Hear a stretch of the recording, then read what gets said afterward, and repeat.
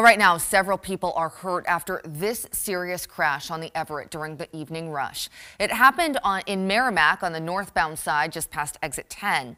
The state police say 4 vehicles were involved. Right now, the extent of the injuries are not clear, but we do know at least 2 people were hurt. One was airlifted and the other transported to a local hospital. Investigators say it was likely a chain reaction crash.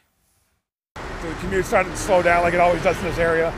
And then some people it looked like somebody wasn't paying attention, hit another vehicle and just collided from there. And traffic was backed up while authorities cleared the scene. They are still investigating the cause.